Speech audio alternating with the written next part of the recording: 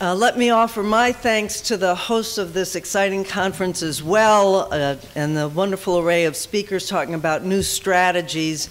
I'm Karen Nussbaum, the Director of Working America, the community affiliate of the AFL-CIO.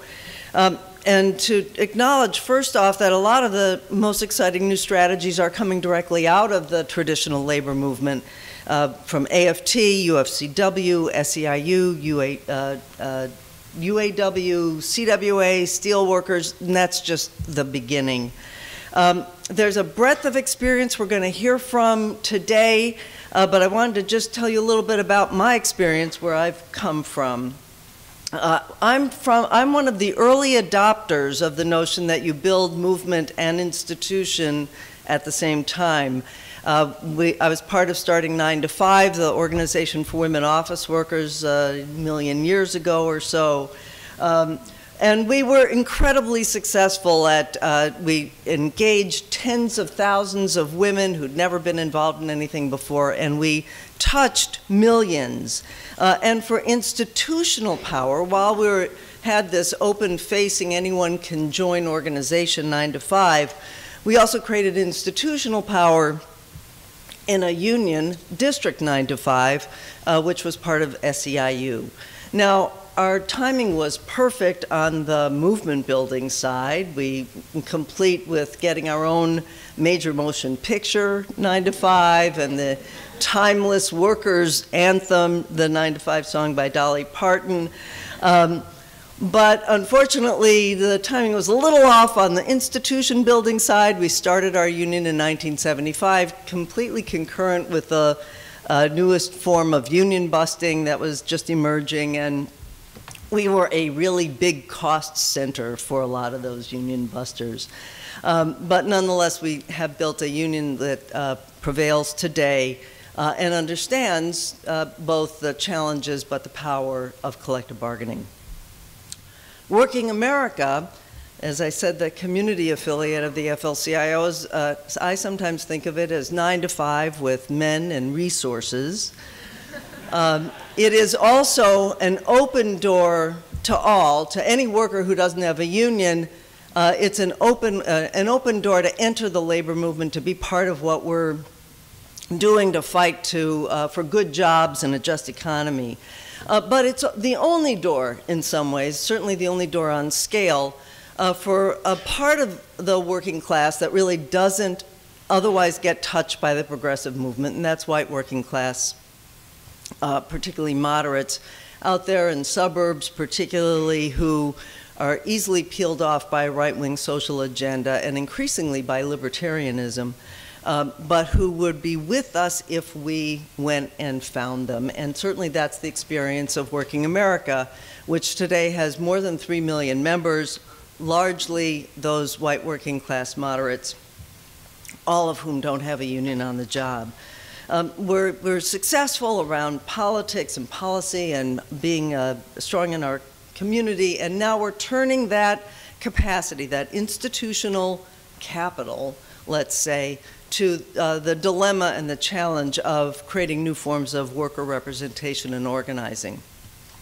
We're doing that a lot, and I just want to outline a little bit about what we're doing. We're doing that a lot with affiliates, so we use our field capacity, our ability to go out into the field every single night and talk to folks in partnership with AFSCME around their really exciting campaign to organize, reorganize the organized among their home health care workers. With UFCW around our Walmart, when we go door to door in neighborhoods, we encounter lots of retail workers, including, as it turns out, depending on the community, hundreds over the course of a month or so, who are former and current Walmart associates or other kinds of retail workers.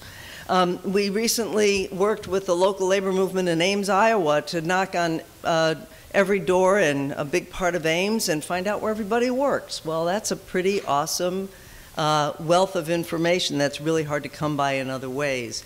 And we're an incubator for unions as they try new forms of organizing, like the Iron Workers, which created the Iron Workers Associates, which is a a committee of Working America, and they've used it as a way to reach out to unorganized iron workers, help them take militant action on the job, and then raise standards in those workplaces and then move them into standard membership.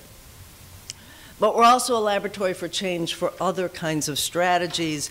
And as we're trying now to find what are the sustainable forms of organizing, whether it's among licensed workers, whether it's among big groups of workers like retail outside of big workplaces, or citywide formations that encompass all kinds of workers, to build organizations with dues-paying members who have a vote. And as we look at building those organizations, we also have 3 concerns, and they're a little bit different than David's, and that's what makes for a good discussion, I think. And so what we're looking at is the key challenges for us is, first of all, the importance of changing minds. That the issue fights that we're having today on minimum wage or paid sick days are necessary, they're thrilling, they're creating tremendous momentum, but they don't necessarily change your worldview. And I certainly saw that when I was out campaigning in DuPage County, right outside of Chicago, going door to door in this recent election, where at every door I knocked, everyone was for raising the minimum wage, while they were also saying that they were going to vote for Bruce Rauner, who was probably the most anti-worker candidate in this last election cycle, who did become governor of, of Illinois. I'm going to get a glass of water. Thank you very much.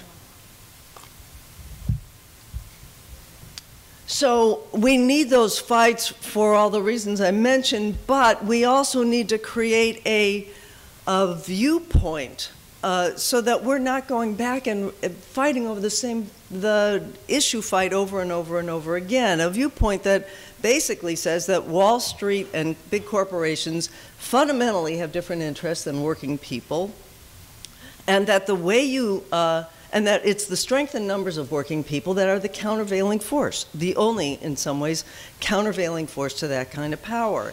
Now, pollsters call that a frame. I think in the olden days we might have called that class consciousness. But that's what workers need to have in order to, so that when they wake up every morning, that's what they bring to what they're reading in the newspaper or hearing on the news or experiencing on the job. And so that changing minds, creating that, I think, is essential to building the kind of sustained new forms of organizing that we're talking about.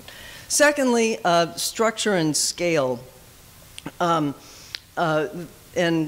David and I certainly agree on a lot of this. And I won't belabor it. Many of us have talked here about the change from trade unions to industrial unions in the 30s, and I know as a young organizer at SEIU, we organized wall to wall, that the importance was don't just organize those clerical workers, organize everybody in the workplace, and that's the way we'll have the greatest power. But as the workforce has changed, and we find people with huge turnovers in these workplaces, and you work not for the direct employer, but it's, welcome precariat, that we need to change the model. And in fact, today we may have more to learn from trade union organizing than we do from industrial organizations. And there's a lot more to say about that, and I won't right now in the interest of time. But that it also, as we do that, we have to look at how we're going to bring that to scale, which starts with militants taking militant action, but has to be supported by other dues-paying supporters.